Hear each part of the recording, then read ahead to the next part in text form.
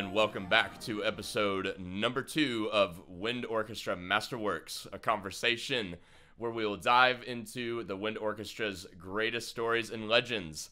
I'm your host, Mike Korson, and joining me once again for our second episode is the music director and conductor of the Lone Star Wind Orchestra, Eugene Corporon. Eugene, thanks so much for being here again with us today.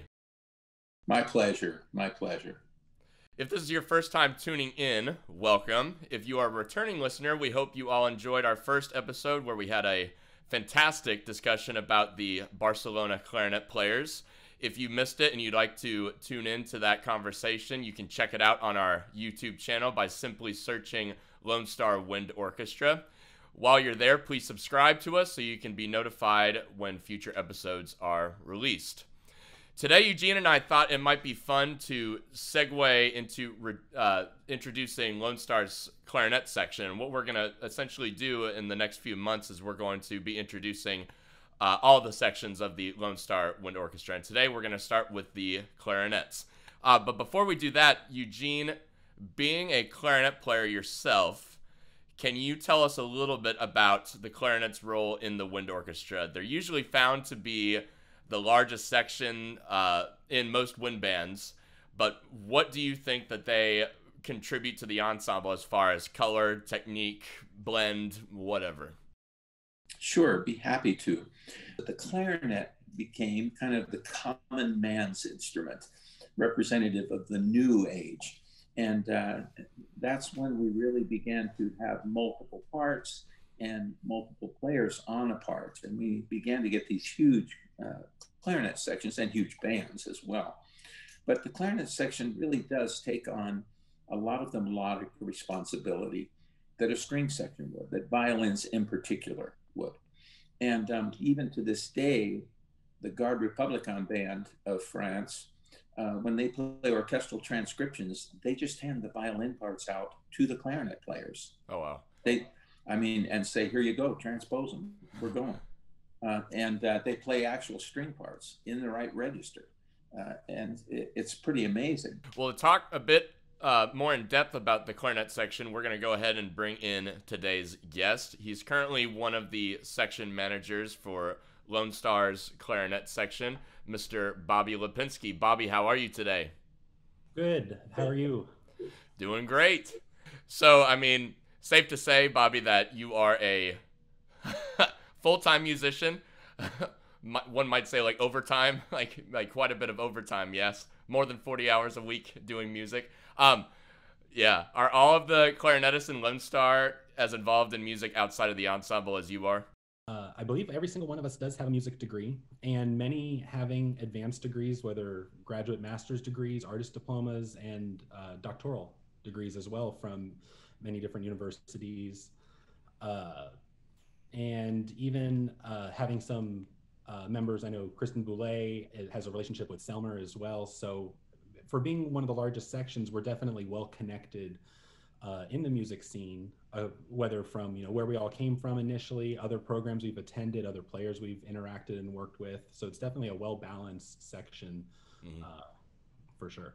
I want to take it back over to Eugene for just a minute and ask about Lone Star's history in featuring the clarinets, whether that's pieces that feature the section, soloists, or ensembles. As a clarinetist yourself, Eugene, you must love opportunities like this to feature the section that you know most. Yeah. I would really echo what Bobby was talking about. We have a superior group of players there. I mean, really wonderful musicians on every part. And that's what makes a really great ensemble. I'm fond of saying it's not everybody knows the first player can play. It's can you have a section of players who bring their artistry to their part and give a full color sound. I have a poster in my office that's a first page of the Beethoven Symphony, and it's a Sony poster I've had for years, and it's in, I don't know, maybe 12 colors. Every part is in a different color, and it's just music that's been colored. And it says across the top of it, full color sound. And that's always been my goal. Well, Bobby, were you involved in like any significant experiences that you can recall with Lone Star? Like, I mean, like we had the Barcelona clarinet players recently perform with us. Were you involved in that concert, or can you think of like any other experiences with Lone Star that really stuck out to you? Absolutely. I was involved in the Barcelona Clarinet Players Project, the concert at Meyerson, and the recording session. And it really was one of my most memorable experiences, getting to interact with those players. You always get a little excited to work with soloists, no matter kind of who they are, where they come from, just all these different opportunities and the artistry that they bring. Do you share any of these experiences with your students, just so they can maybe kind of grasp on to like the same, I guess, like performing under pressure and becoming like, or growing as a musician as you are?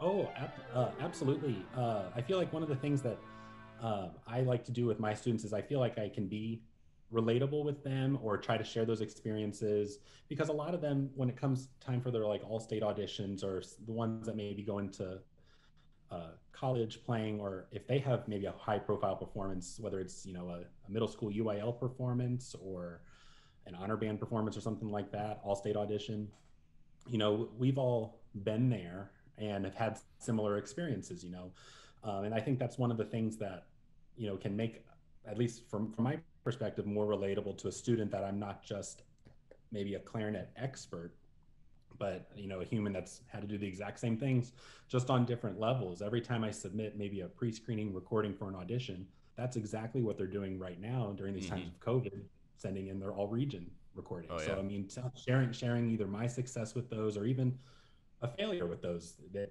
it just kind of brings it all kind of full circle with them. And we had a great turnout with the North Texas Giving Day, didn't we, Eugene? Just this past month, yeah, great turnout with that. So thank you everybody who donated and continues to support Lone Star today.